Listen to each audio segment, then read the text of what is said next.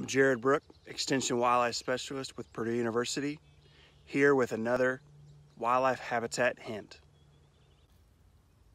Here's a really good wildlife plant we're going to talk about, and this is blackberry. It's important to wildlife for a number of reasons, but one of the biggest reasons being obviously the fruits or soft mass that it produces. Now these berries are eaten by a lot of different songbirds in a variety of different wildlife species, so that makes it an important food source. But the young tender stems, like one that we have right here, even though they have thorns, the thorns aren't sharp yet, those are commonly browsed by deer, rabbits, and other herbivores. So it's another food source that blackberry provides.